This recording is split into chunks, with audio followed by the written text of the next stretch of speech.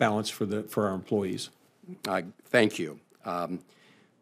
In, I think, February or early March of this year, Speaker McCarthy authorized the release of more than 40,000 hours of security footage from the awful events of January 6th. He released them to former Fox News host Tucker Carlson, who then used them to create a false narrative surrounding the events of that day, concluding that the attack on the Capitol was, quote, mostly peaceful chaos, unquote, and that, quote, the footage does not show an insurrection or riot in progress. Chief Manger, Tucker Carlson is now no longer with Fox News, but a lot of the damage has been done. Can you talk about the impact this false narrative has had on the men and women who work for you?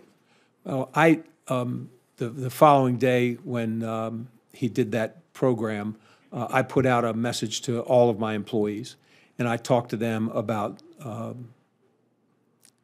what the narrative that he tried to put forth, how disrespectful it was to the men and women of the Capitol Police.